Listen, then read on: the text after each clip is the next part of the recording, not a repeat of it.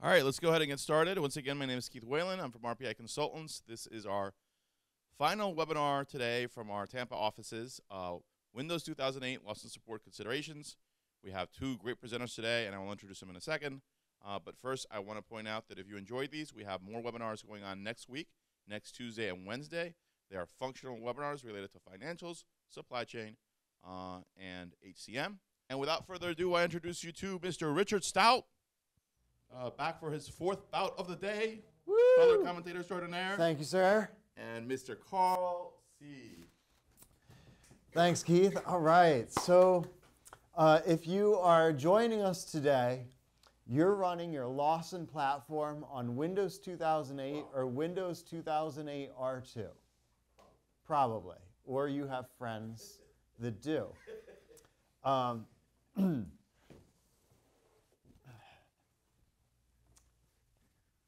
So today we have a relatively short presentation, and then we'll open it up for Q&A.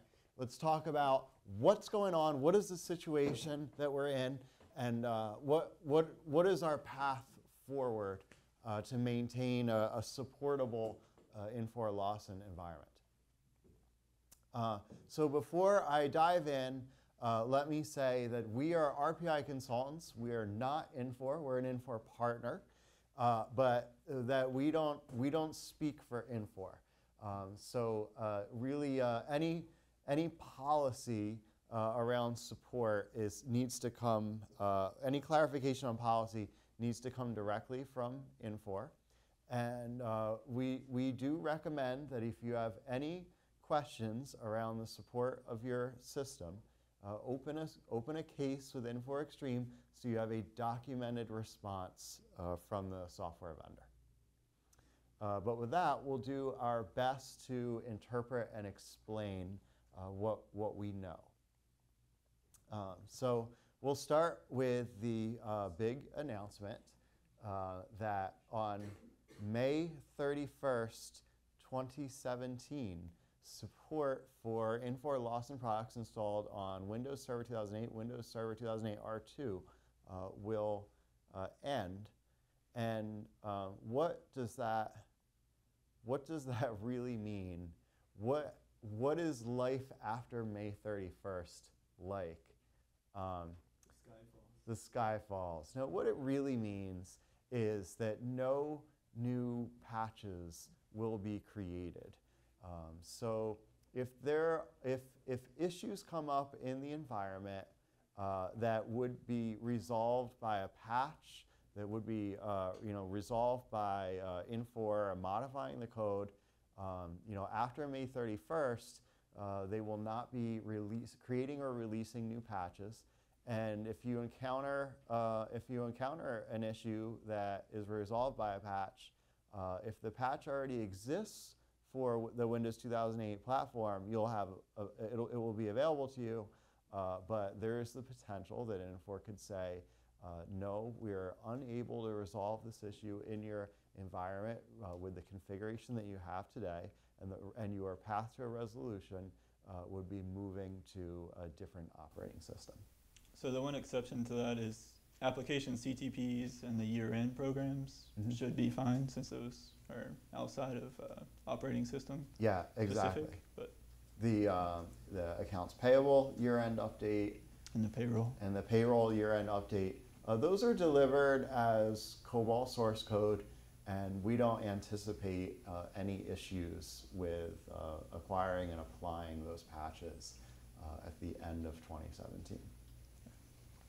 So, rumors. Rumors. Is it true that Lawson's going to stop working in June 2017? No, that is false. Your system will continue to run as usual. Is it true that Infor support won't help us, that we're basically running completely on our own after May 31st? No, that is also false.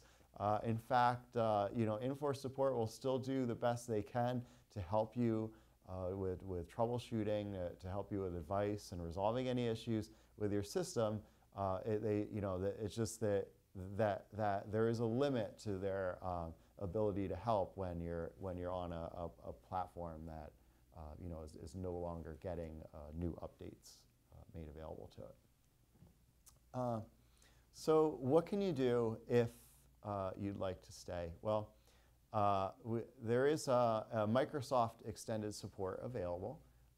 You can purchase extended support from Microsoft for the operating system, which is going to run up through January 14th of 2020. And there are only 2 versions that are valid here. So if you are not on one of these service pack levels, this is where you want to be. On Server 2008 R2, you need Service Pack 1 installed. And on Server 2008, you need Service Pack 2 installed. And this information is lifted straight from the Microsoft Product Lifecycle website. So it seems like we've run into this before. Yeah, this all sounds a little bit familiar to me. So if you seem to remember, roughly 2 years ago, BSI 10 came out. So Infor ended support for BSI Attacks Factory version 9. So there was a big rush of clients moving to 10 at the last possible second. So part of that process, there was application CTPs to be applied, and also LSF environment patches had to be applied, which is all fine and well, except Infor had kind of somewhat quietly ended support for Windows 2003 for Lawson System Foundation. So kind of the same thing. What we try or what we hope to accomplish is first to not be surprised by the end of support coming out, not running into a situation where you're at the last second.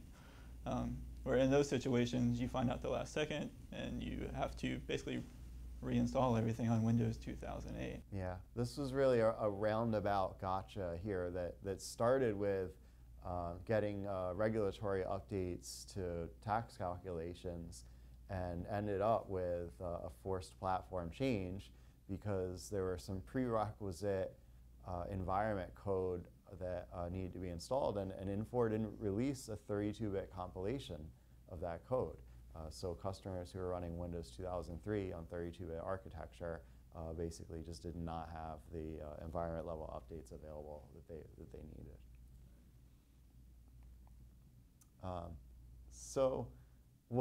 Okay, so we understand the risks, and we've seen this happen before.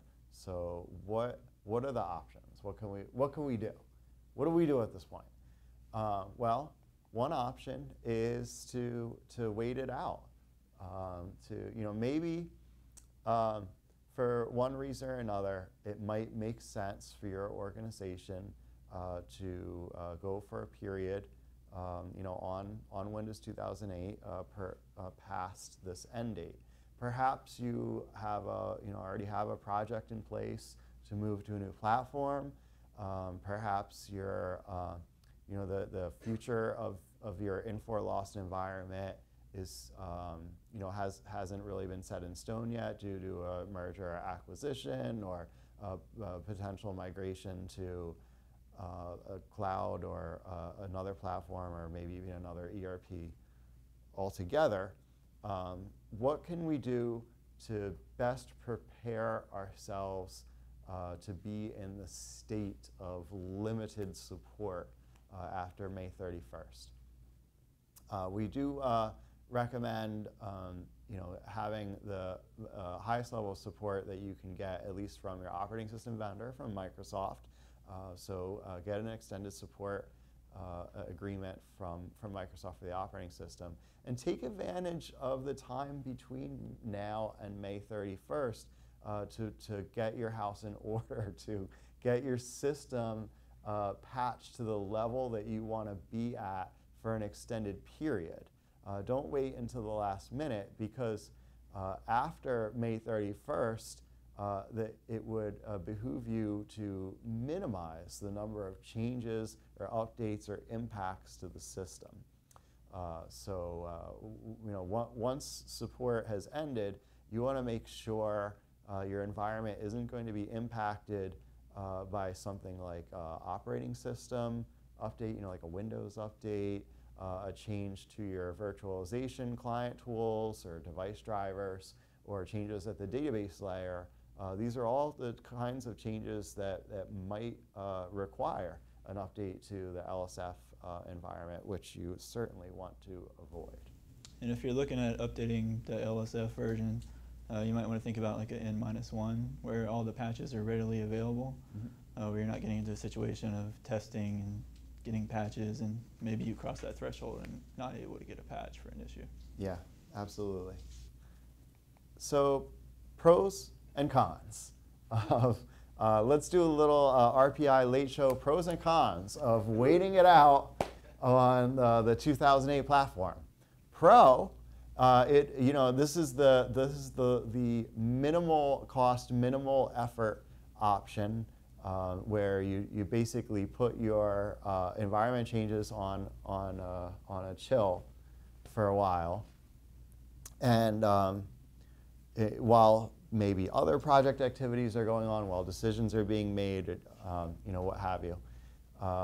Con, it is postponing the inevitable. It's going away.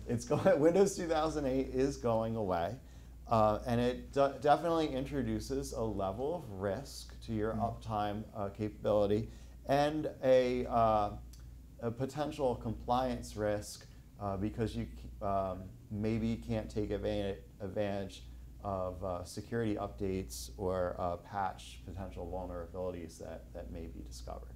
We don't know what security vulnerabilities might be found in the 2008 platform, a year or 2 or 3 from now, and you won't be in the best position to secure those vulnerabilities. There's a lot of tie-ins to the LSF patch too. Like we know Landmark and ISS. You never know when another BSI update might come out that requires that LSF patch. Whoa, that's scary. BSI 11. All right, so what else do we do? Other than wait it out, what other options do we have? Wouldn't it be nice if we could just do an in-place upgrade of the operating system and get up to a 2012 level? Just upgrade the OS, right? Just upgrade the OS. So this isn't our This is not our recommendation. It's not Microsoft's recommendation. It's not Infor's recommendation. There are significant changes, especially on the LSF side, that need to be made between the operating system versions. And an in-place upgrade on Windows has just never been as clean as a fresh install. So with that in mind, pros and cons of in-place upgrade. The pro is if it can be done, it's certainly less effort than rebuilding a server from scratch. The con is it might not actually be possible, depending on the particulars of the system. And there's maybe somewhat of a spectrum here. So LSF in-place upgrade is probably a pipe dream. A simpler server like a MSCM or a LBI, you might have better luck with. What other options do we have? The most common way to address this situation is by doing a parallel upgrade or building out fresh Lawson servers on the Windows 2012 R2 platform, migrating over data and configuration, and doing a cutover.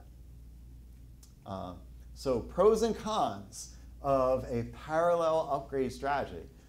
Pro is you get to build out a fresh Lawson system with all the latest versions and components, and you can take a look at your design and architecture of your existing environment and think through what's worked well, what hasn't worked as great, and you have an opportunity to make some decisions that are really only possible to decide during the planning phase of an install.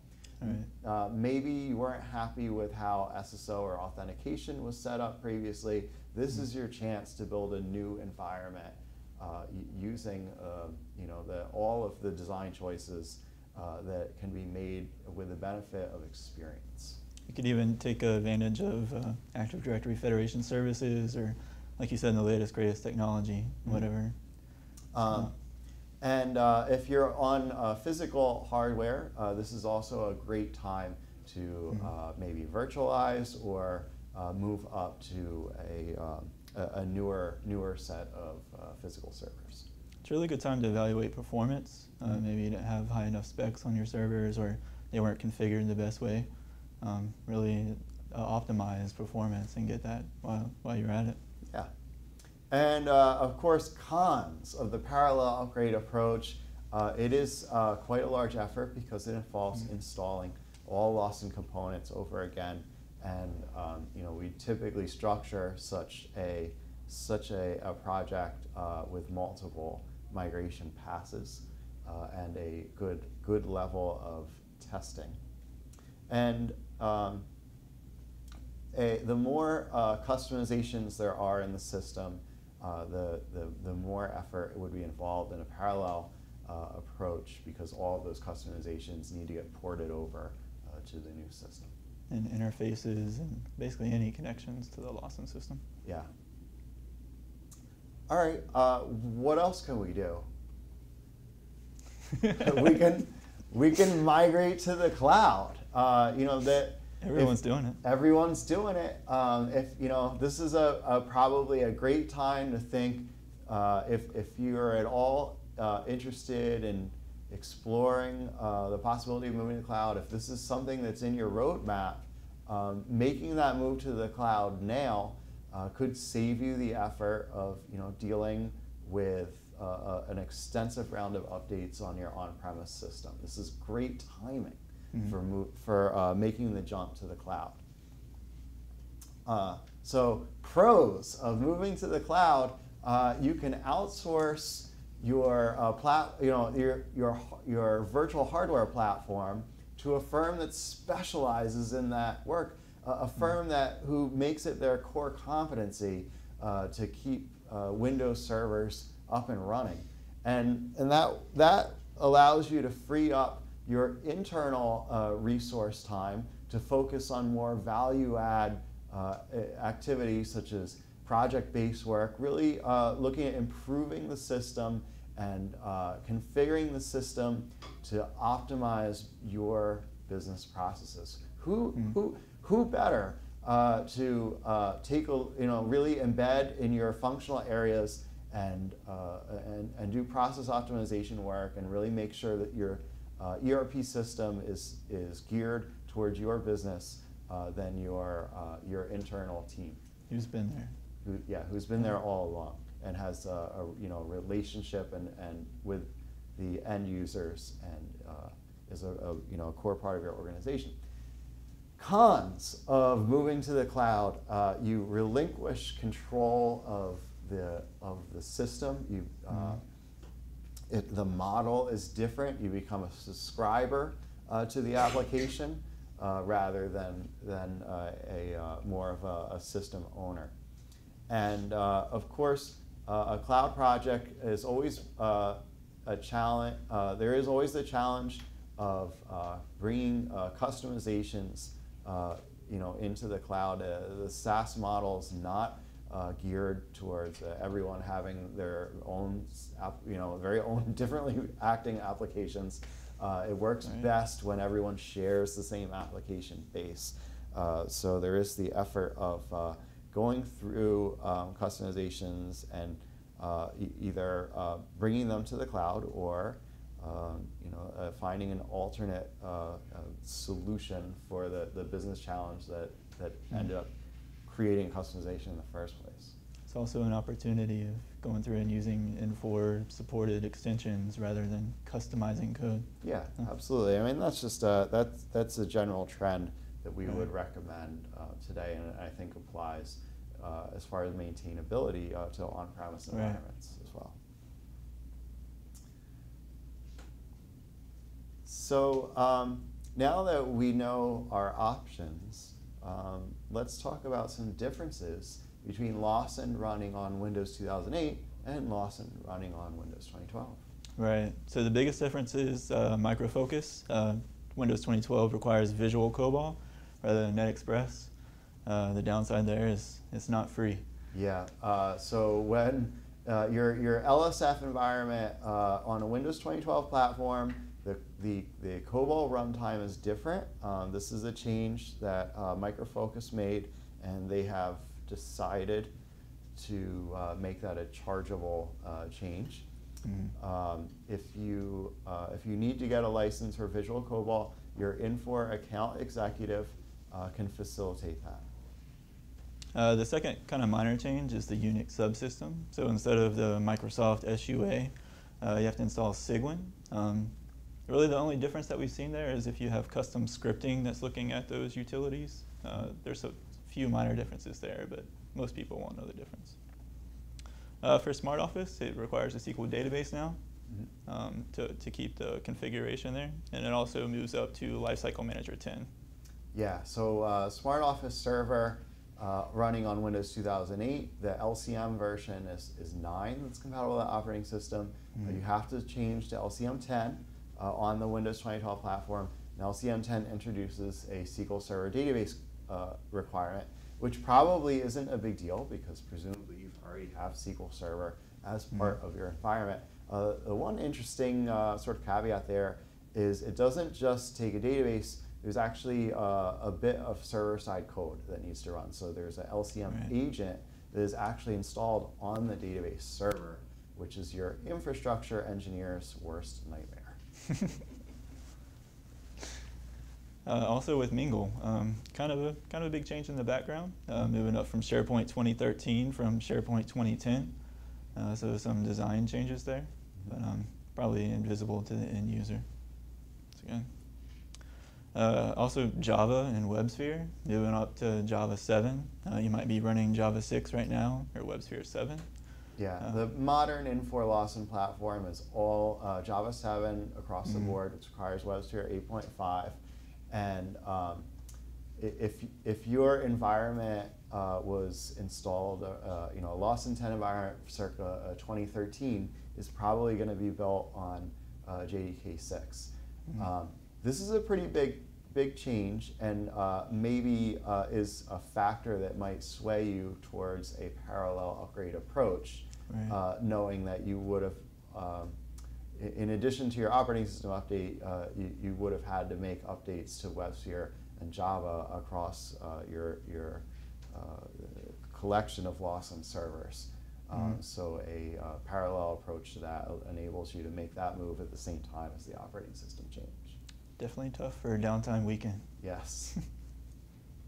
And we focused on changes on the LSF and Smart Office and Mingle servers. The good news is that there's not a lot of changes going on under the hood with Landmark, with LBI, with MSCM. Those are relatively the same regardless of the operating system version. So how can RPI help you to move forward and maintain a supportable, modern ERP system? We can help you if you're interested in exploring the parallel upgrade approach. We can help you by scoping out a work effort estimate. We can assist with a technical assessment and system roadmap. We can help you get a handle on all of the customizations, integrations, interfaces, extensions, reports that interact with the Lawson system and would be impacted by such a change. And RPI does offer managed services where we can fulfill a recurring Lawson administration role in your organization. I would like to think that our managed services are unique among the industry in that we're not solely focused on break-fix technical support. Our managed services brings to bear functional consulting expertise and assistance as well, and can even be utilized for minor project work. If there's anything that we could do to help you, drop us a line. And with that, we will open it up to questions, although our teleprompter seems to have fallen asleep. Wake up, teleprompter. Maybe we can just read them off for now.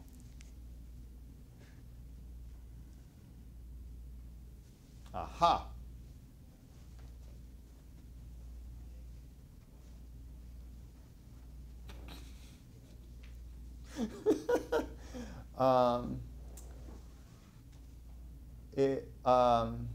So, okay. If I'm on Windows Server 2008, can I move to the Infor Cloud? Yes. Yes, absolutely. This is a great time to be thinking about that. Is RPI a cloud specialized alliance partner? Yes, we are. All right. We are certified. Tell us more about your Tampa Technology Center of Excellence. I don't know much about it. Some of these questions are very suspicious.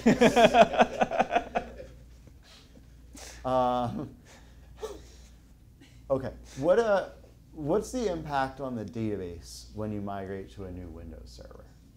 If you're going from SQL to SQL, it's very minimal. Even if you're upgrading SQL, say you're on 2008 and going up to 2014, very minimal. If you happen to be running Oracle or some other database platform, then there is an extra conversion there.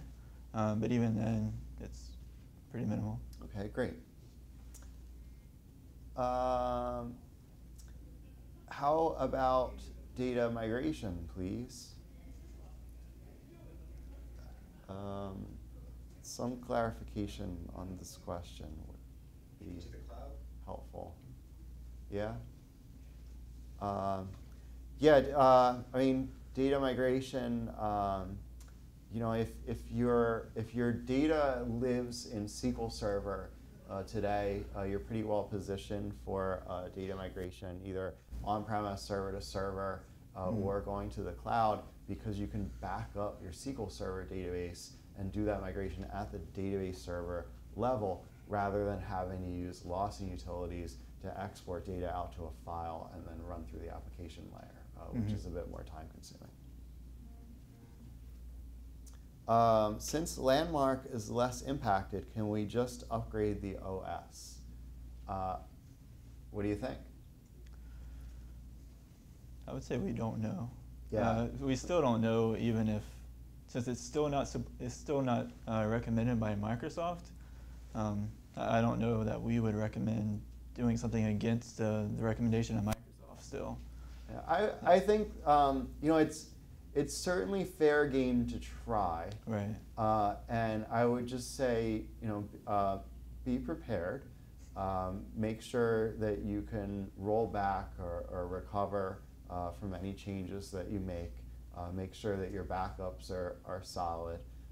Make sure you allow enough time in your project plan to account for, hey, we might not have success on the first try, but we might want to pencil in enough time to try it more than once. Rolling forward lessons learned. And let us know how it goes, I think, and we'll try to share feedback to the community. This isn't going to be the same answer for everyone. Right? I mean, every Lawson ecosystem is unique, so some might have better success with an in-place attempt than others. Definitely would be easier if you're already running Windows VM and you have the VM tools in place to take clone snapshots and easily revert it back. Yeah, absolutely. I mean, virtualization infrastructure is really invaluable when it comes to this type of work. It's so much faster than backing up and restoring on physical hardware. We have LSF on a Unix server, and Mingle is on Windows Server 2008. Should I still move Mingle onto a 2012 server? Good question. So you might be a little more, might have a little more leeway on the weighted out section there, because what are you going to get a patch for Mingle for? You would need to be prepared that anytime that you need to upgrade to a new Mingle version, that you would definitely have to upgrade the OS before you can move forward with that. What if they need to update DSP.jar on the Mingle box, and a required version of DSP all of a sudden doesn't work with Windows 2008? I think that's a possibility. It's definitely a possibility. The installer itself isn't OS dependent, but it does have OS requirements, I guess. Yeah. So some of the underlying code may not work with a decommissioned operating system. So what level of effort would there be on something like that, like just upgrading the Mingle, reinstalling Mingle on a new server and reconnecting out? Yeah, I'd say Mingle is a relatively quick install, so I don't know that you just save a lot by waiting on that. I mean, it's in comparison to LSF or Landmark, it's. Yeah. And we do, Infor has clarified that this policy does apply to Mingle. So you will have the same sunsetting or changing in support level that we're seeing on LSF does apply to Mingle on the same date, 31st, if running on Win 2008. Okay, I think that has been all the questions. So I do thank you so much for attending, and if you think of anything else, do feel free to drop us a line. Yeah, both emails are up here. Once again, thank you for attending our fourth and last webinar of the day, first day of webinars from our Tampa Technology Center of Excellence. Is that what officially branded? Next week we'll be back in Baltimore. We'll be holding more webinars. We'll be talking about benefits in version 11, preparing for global HR. We'll be talking about asset management, P-card integration, contract management, RQC best practices. Please join us. Go to rpic.com/webinars. You can see everything we have on schedule, and you can register there. Once again, thank you. Have a great day.